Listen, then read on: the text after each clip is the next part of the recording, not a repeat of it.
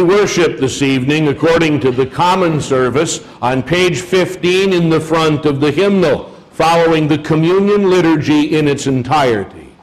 In the name of the Father, and of the Son, and of the Holy Spirit.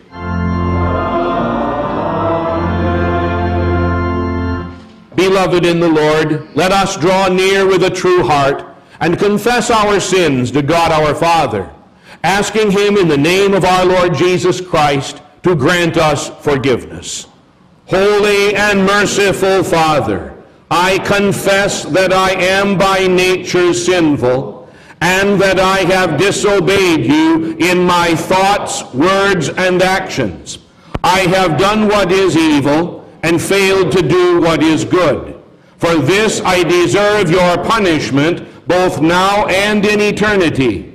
But I am truly sorry for my sins, and trusting in my Savior, Jesus Christ, I pray, Lord, have mercy on me, a sinner.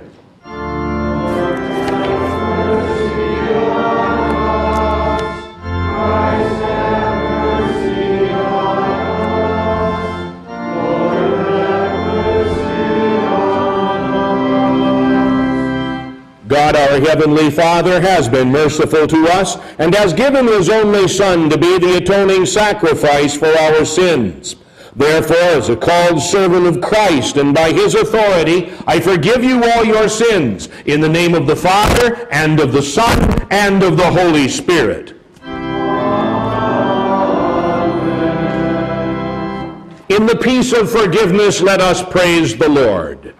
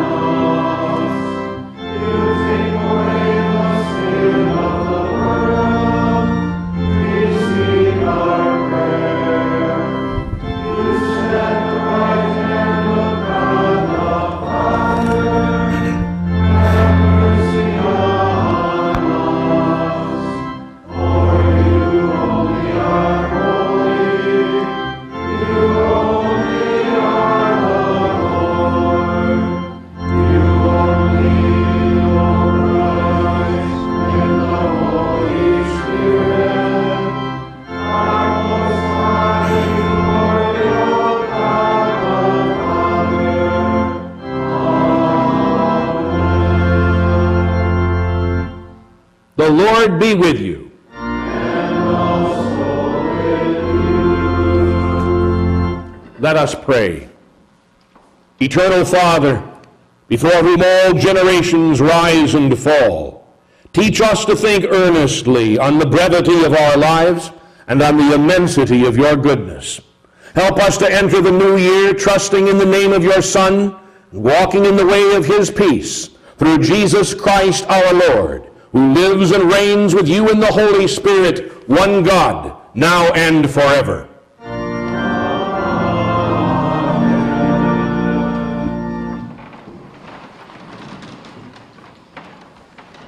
Our Old Testament lesson for this festival of New Year's Eve, from the 29th chapter of the prophet Jeremiah, beginning at verse 10.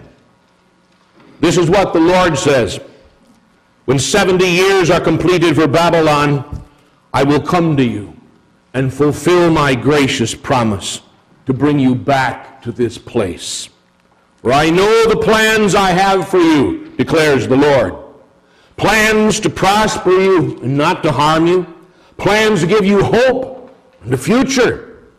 Then you will call upon me and come and pray to me, and I will listen to you. You will seek me and find me when you seek me with all your heart. I will be found by you, declares the Lord, and will bring you back from captivity.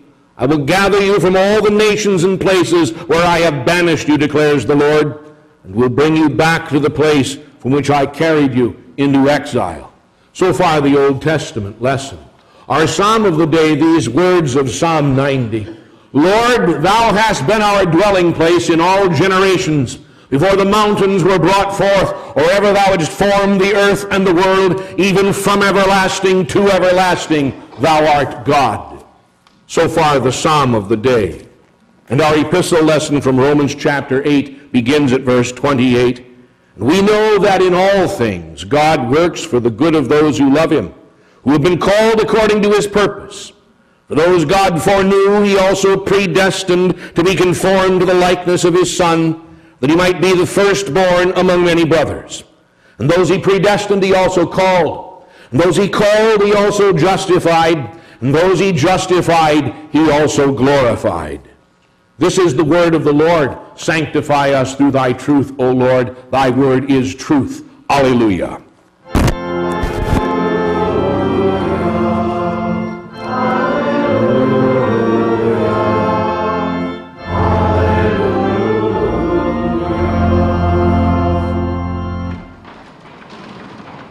The Holy Gospel is written in the 17th chapter according to St. John, beginning at the 20th verse.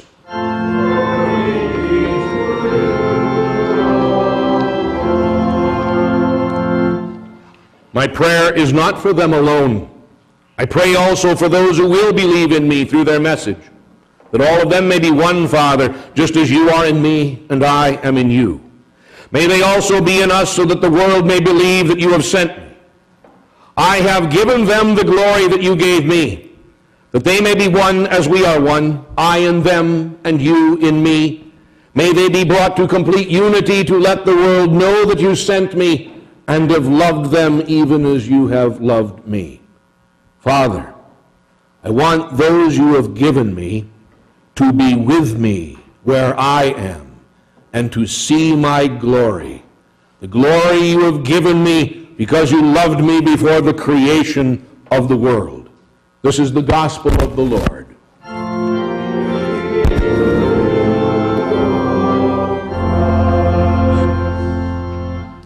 Let us join in praying the ancient litany of the church as it is found printed in your service folder. The congregation speaking the words in bold type. The congregation may be seated.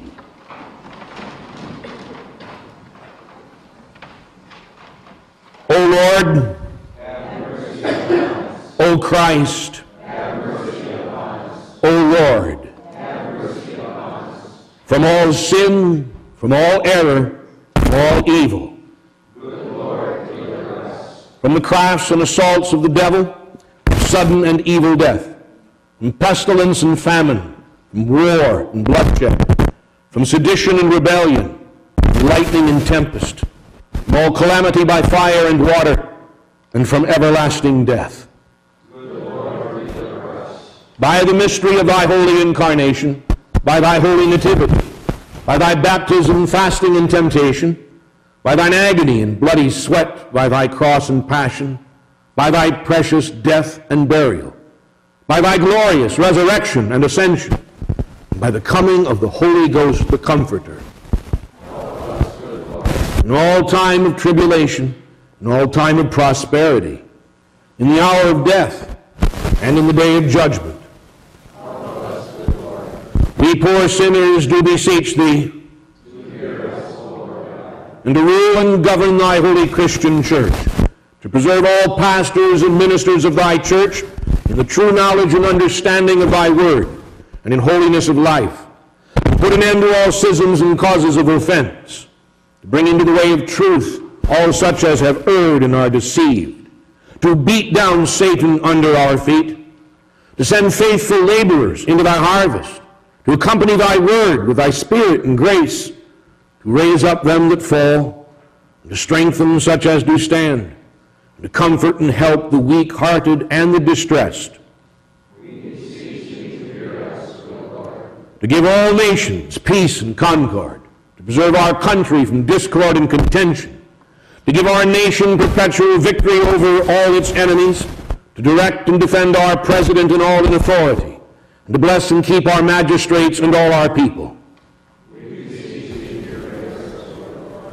To behold and help all who are in danger, necessity, and tribulation, to protect all who travel by land, water, or air, to preserve all women in the perils of childbirth, to strengthen and keep all sick persons and young children, to set free all who are innocently imprisoned, to defend and provide for all fatherless children and widows, and to have mercy on all people. To forgive our enemies, persecutors, and slanderers, and to turn their hearts, to give and preserve to our use the fruits of the earth, and graciously hear our prayers. O Lamb of God, that takest away the sin of the world, have mercy upon us and grant us thy peace. Amen. We sing the next hymn.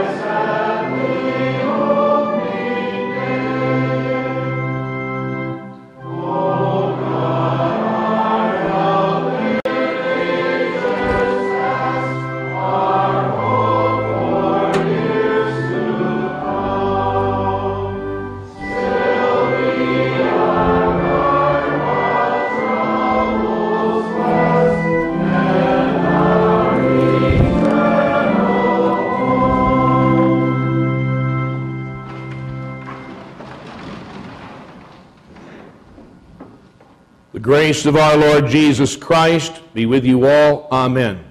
Our text on this final evening of 2010, the 29th chapter of the prophet Jeremiah, verse 11. For I know the plans I have for you, declares the Lord. Plans to prosper you and not to harm you. Plans to give you a hope and a future.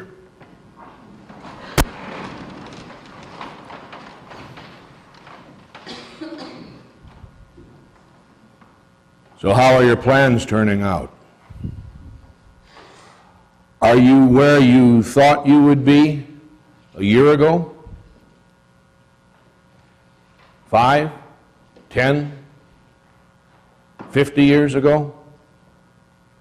We joke about not buying green bananas because we don't know if we'll be around long enough when they turn ripe. But behind the humor, of course, is the sad fact that our fondest dreams for the future may not come to pass. Our dearest dreams may get derailed, and the things that we had truly hoped for and planned on may never happen. It must have seemed that way also to the people in the land of Judah, carried away into captivity by the Babylonians. None of them had ever really planned that it would go that far. It isn't that God had not warned the wayward nation about what was coming. His prophets had warned the otherwise wayward nation, faithless prophets and priests, a nation of prodigals, of what was going to happen. And then some of them, who had been shoving their fist in God's face for generations, had the gall to act surprised. But now the famed temple of Solomon is a smoldering ruin. The walls of Jerusalem, a pile of rubble, and the Ivy Leaguers of the nation dragged off in chains to Babylon. Surprised. This is what God had foretold. Others among them who had kept the will and word of their God, they became what people call collateral damage, swept up in the tide of events they could not control. Carried away by these events, they simply had to trust that somehow God would make sense of it all someday. So here they all are in far-off Babylon, asking, now what? There were grinning false prophets among them who told them not to worry, that they would just have to put up with a few weeks or months in your pup tents, and then you'll be able to go home again and pick up where you left off. Like all false prophets, they told the people what they wanted to hear. Amid all of this, the prophet Jeremiah sends a letter to those exiles in Babylon. And he tells them, this is going to last a long time. This captivity is going to last a full 70 years. Only the youngest among you will live long enough to go back and rebuild the temple and the walls of Jerusalem. So get used to living in Babylon. Show your faith by humbly submitting now to the clearly revealed will of your God. Settle down, build houses, plant crops, marry other believers, have children so that there will be more believers. Increase in the land, says the prophet. Do not decrease.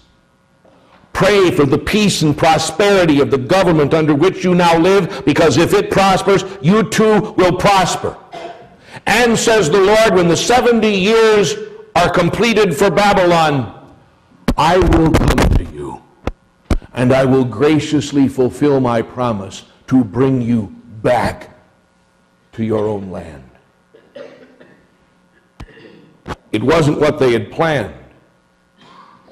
It must have been a bitter pill to swallow, that they had to sit there for 70 years in a foreign land. God doesn't forbid our every plan. We all make plans. It wasn't raining when Noah built the ark. We try to make sensible plans about house payments, education savings. We make plans for our children. We don't begin preparing the children for the Christmas Eve service on Christmas Eve. Sermon preparation doesn't begin at 8 a.m. on Sunday. There are sensible preparations that you and I make, from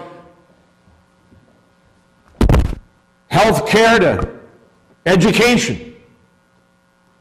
It's just that our plans are not always God's plans.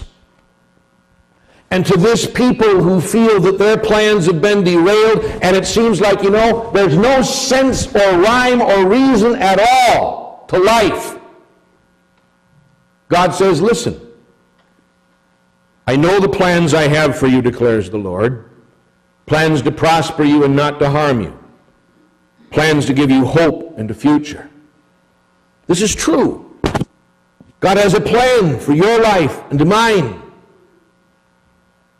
But often when that plan is different from yours and mine, we find ourselves giving way to disappointment. Mother Eve was delighted when she first held in her arms a child. She named the boy Cain, as in acquired, or gotten, as in I got him, thinking that the child nursing at her breast was doubtless the promised Messiah. When it became clear that it was going to take a lot longer than that for a Savior to come into the world, she named her second boy Abel. Breath, vapor, vanity, disappointment. Job was a righteous man. He abhorred evil, feared God, taught his children to do the same. How could he have guessed that his whole life would have fallen to pieces in one catastrophe after another? Health, wealth, children, all gone, swept away like a feather in the wind. Disappointment. Abraham planned on spending his golden years raising this son God had given him, a son through whom Christ would come. He certainly did not plan that the greatest test of his faith would come not in the prime of life, but in the evening of his years, when God wanted that son back again. Disappointment. Mary and Martha, they had a brother named Lazarus. He took ill. They sent for Jesus. Jesus had healed countless others, and they planned that Jesus would certainly arrive on time to do the same for Lazarus. The Bible says Jesus loved Lazarus, and that therefore, he delayed intentionally, on purpose. Lazarus died. And when Jesus finally got there, Mary and Martha each in turn expressed to Jesus their disappointment. Lord, if thou hadst been here, our brother had not died. Disappointment. Two disciples trudging down the road to Emmaus in the waning hours of Easter evening meet up with a stranger. There on the roadway, they pour out their heart to him about all the things that had been going on. About Jesus, the prophet, mighty in word and deed before God and all the people. And how he had been slain by his own people. And what is more, this is the third day. And some of our women amazed us and told us they found the tomb empty, but we didn't see him, and we had hoped they say. We had hoped in the past tense of their disappointment. We had hoped that it should have been he which would have redeemed Israel. Disappointment. You and I, we identify. We harbor in our hearts and our heads pleasant plans for the future. We stake perhaps everything on something that we want God to do for us, and certainly God has the power to do it, and certainly God loves us.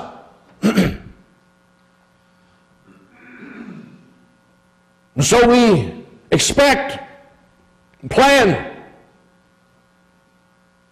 recovery from an illness, the birth of a healthy child, or a promotion at work, or finally that our wayward child will turn out all right. And then the baby's born with disabilities. The illness does not go away despite our prayers. Our name is posted down at the shop, a list of layoffs. And our kid seems to jump out of the frying pan into the fire.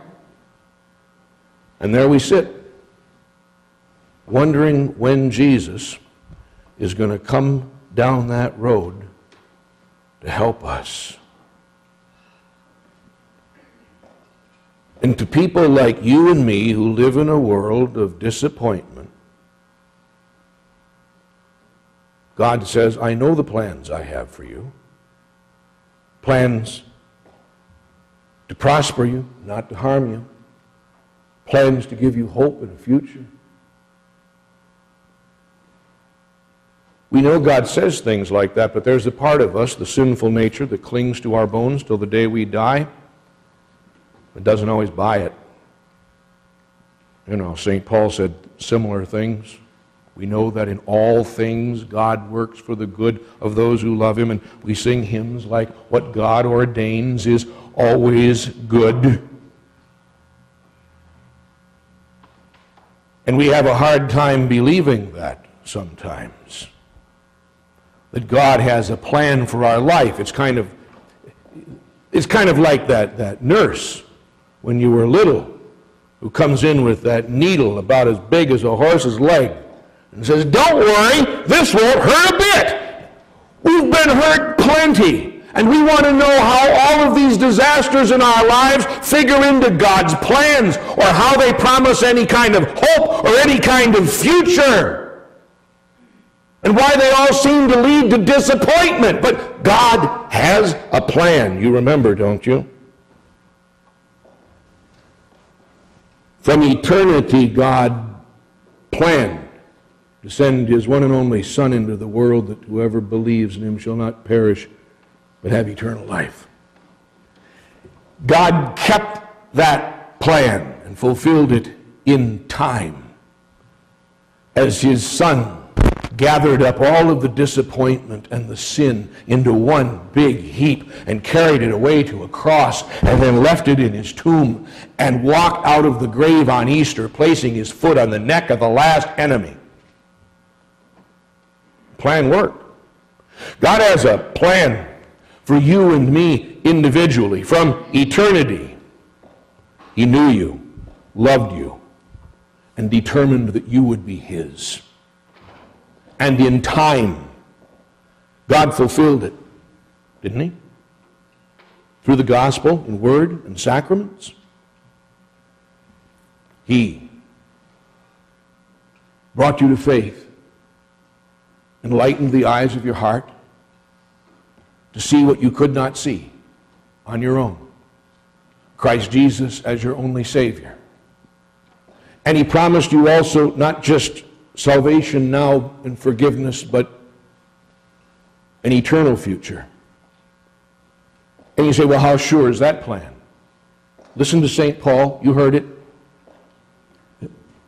Those he predestined, way back in eternity, those he predestined, he also called to faith. Those he called, he also justified, declares you not guilty. Those he justified, he also glorified. Glorified. Past tense.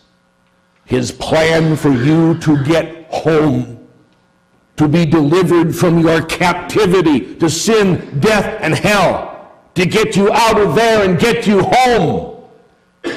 Is that certain that God can talk about it as though you had already arrived?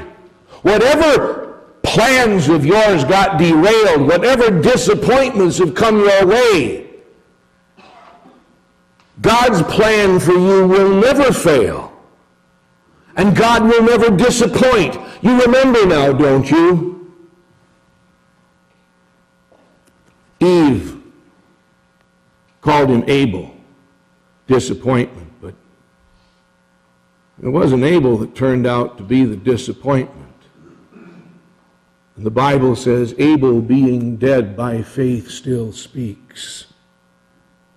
And Job, well, the book of James says, you have seen what the Lord brought about. Now the Lord restored to Job twice over all that he had lost. And Abraham, well, on that mountain, God stayed the hand that held the knife. And Abraham got his boy back. You remember his name? Isaac. Laughter. I'll bet they laughed and laughed all the way back down that mountain. And Lazarus, well, that the glory of God might be made manifest. Lazarus comes forth from the grave at the very call of Christ. And those two men on the road who met up with the stranger,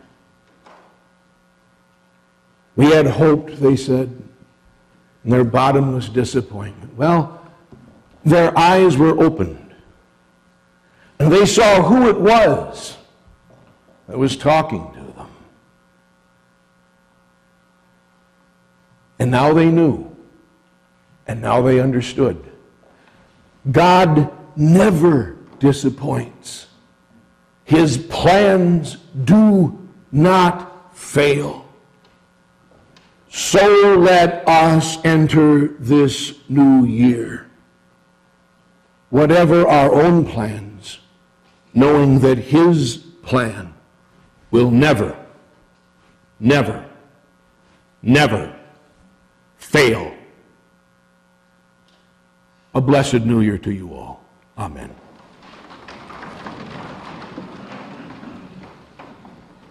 The peace of God, which surpasses all understanding, shall keep your hearts and minds through Christ Jesus. Amen.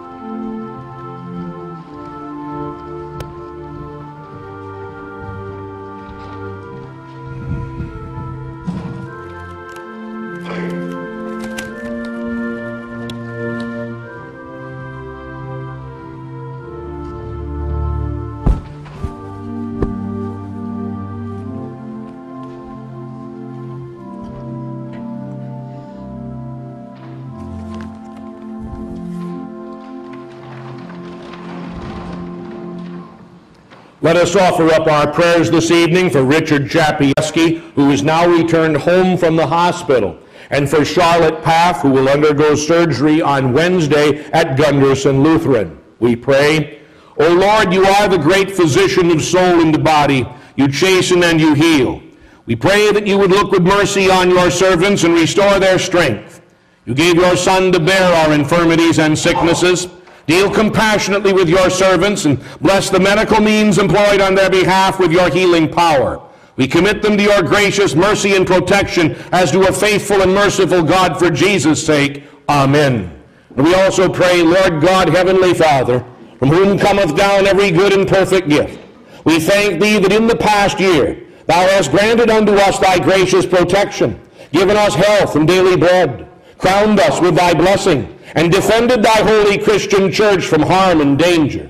We beseech thee, let us in a manner acceptable to thee conclude the old year and enter upon the new, in which thou wouldst be pleased to dwell among us continually with thy goodness, for the sake of thy dear Son, Jesus Christ our Lord, who taught us to pray, Our Father, who art in heaven, hallowed be thy name. Thy kingdom come.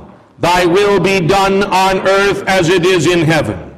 Give us this day our daily bread, and forgive us our trespasses, as we forgive those who trespass against us. And lead us not into temptation, but deliver us from evil. For thine is the kingdom, and the power, and the glory, forever and ever. Amen. Let us continue with the communion portion of the service, beginning on page 21 in the front of the hymnal. The Lord be with you.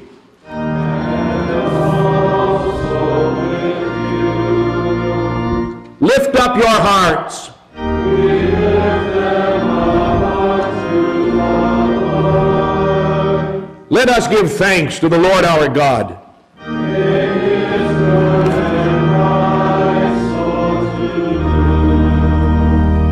It is truly good and right that we should at all times and in all places give you thanks, O Lord, Holy Father, Almighty and everlasting God, through Jesus Christ our Lord.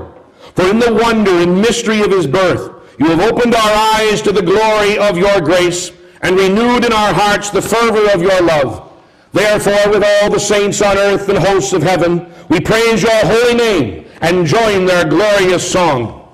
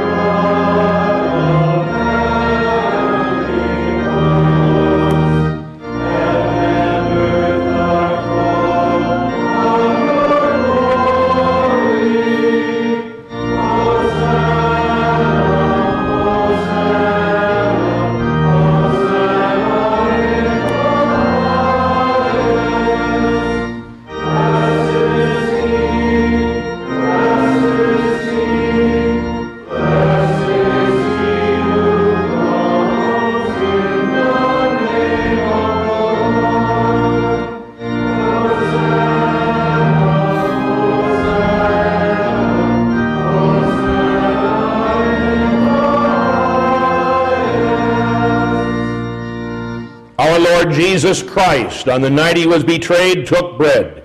And when he had given thanks, he broke it and gave it to his disciples, saying, Take and eat, this is my body, which is given for you. Do this in remembrance of me.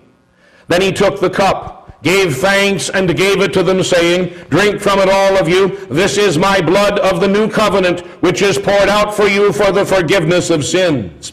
Do this whenever you drink it in remembrance of me. The peace of the Lord be with you always.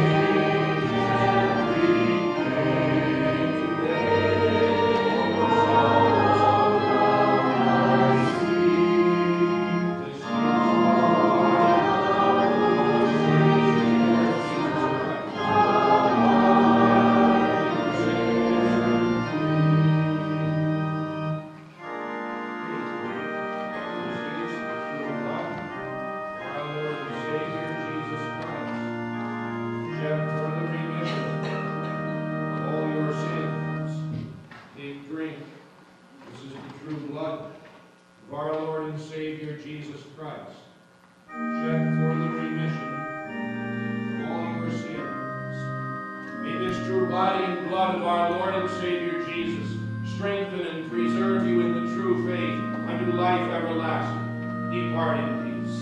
Amen.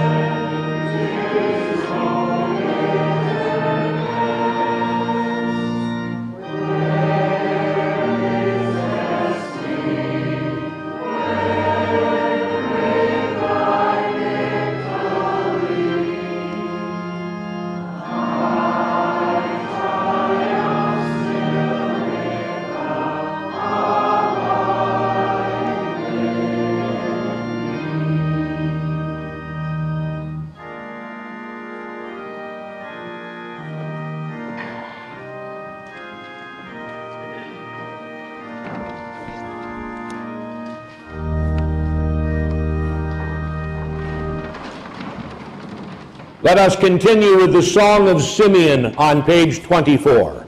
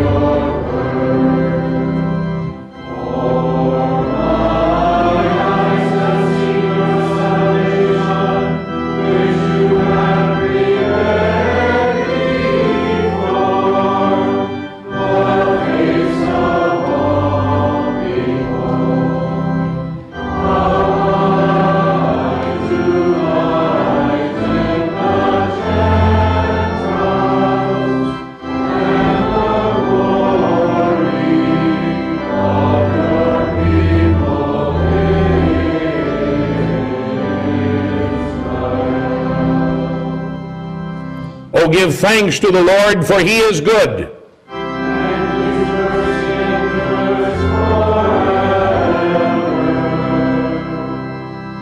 We give thanks, Almighty God, that you have refreshed us with this Holy Supper. We pray that through it you will strengthen our faith in you and increase our love for one another.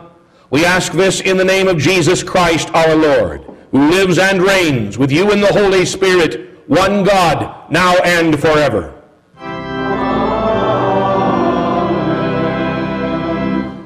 The Lord bless you and keep you. The Lord make his face shine on you and be gracious to you. The Lord look on you with favor and give you peace.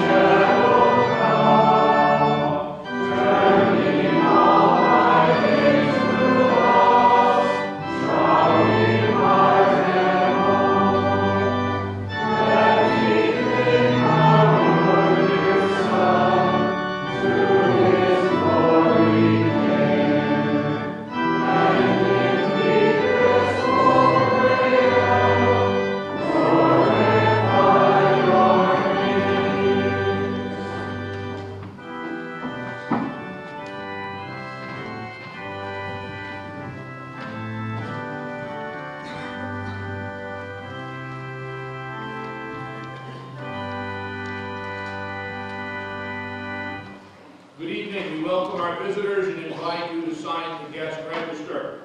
An email reminder was sent out today that the diorama takedown at Riverside Park begins tomorrow at 9 a.m. And anyone who wishes to come and help out with that, it will certainly be appreciated, and please pass the word. We wish a blessed New Year to all of you. Please greet each other.